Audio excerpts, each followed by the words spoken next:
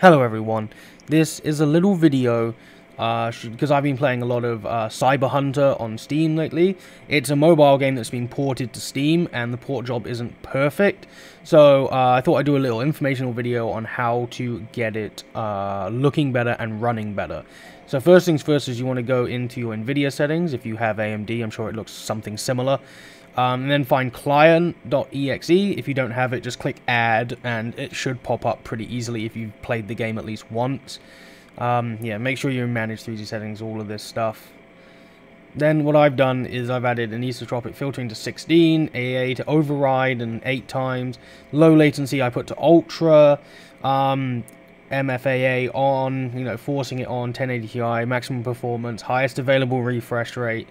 Sampling option is off, negative LOD, basically I've done a little bit with it just to try and get it to work better, and this seems to work for me. After doing these, the game seemed to look a lot better and have a lot less pop-in and a lot less, just random, I don't know, just horrible looking, like, jagged edges and the like. This seemed to make it look a bit better.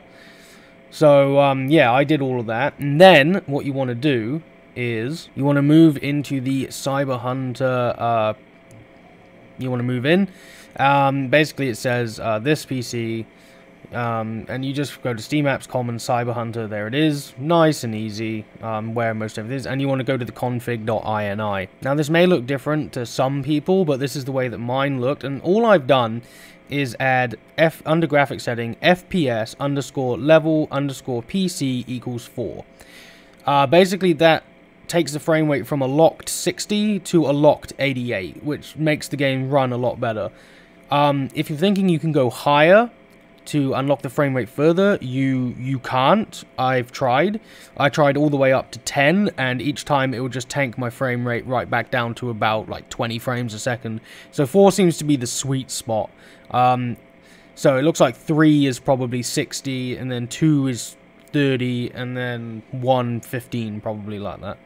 But yeah, I added that line, and then I also just decided to, put =1 for the season discount, as noticed. I mean, I bought the passport like a dum-dum. I haven't had a chance to actually test whether if you put =1 on the passport, it actually unlocks it for you.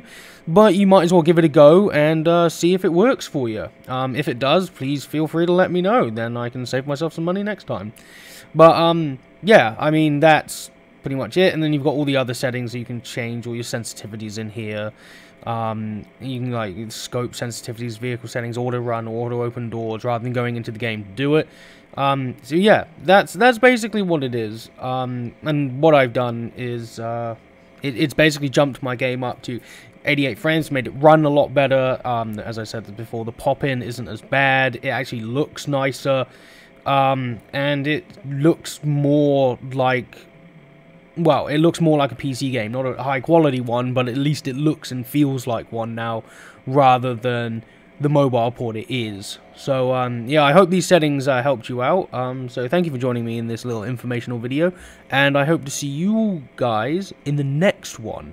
Also, if you want to add me as a friend on Cyber Hunter, I'm more than happy for that, and we'll have a blast. So, yeah, catch you in the next one. Bye-bye.